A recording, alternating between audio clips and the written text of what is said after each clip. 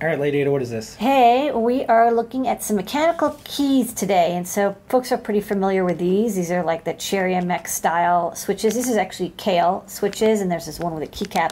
But you might be like, man, these are so chonky. I mean, they're great, but they're a little tall. I mean, like, you know, look at this board, and it's kind of sticking out.